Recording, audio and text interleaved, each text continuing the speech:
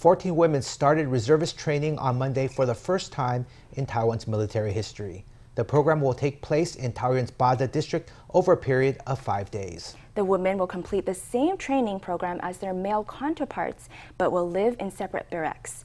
The Reserve Command plans to train 220 women reservists this year.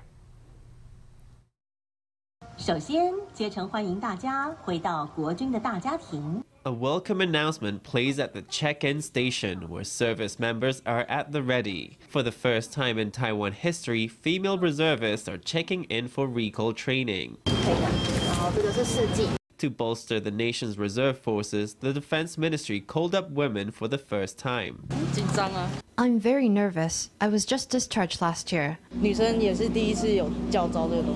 This is the first time that women are being called up, so I'm pretty nervous. It's a chance to return to life in the military and do my part for the country. This first-of-its-kind recall training will take place over 5 days in Taoyuan's Bade district. The course will be the same as for male reservists, with some special arrangements made. When considering the daily needs and care of our reservists, we address the needs of our female colleagues. For example, the women's barracks are entirely separated from the men's. 14 reservists are participating in this historic call-up. The Reserve Command plans to train 220 women this year. Facing the China threat, Taiwan is broadening its reserve base to bolster its self-defense.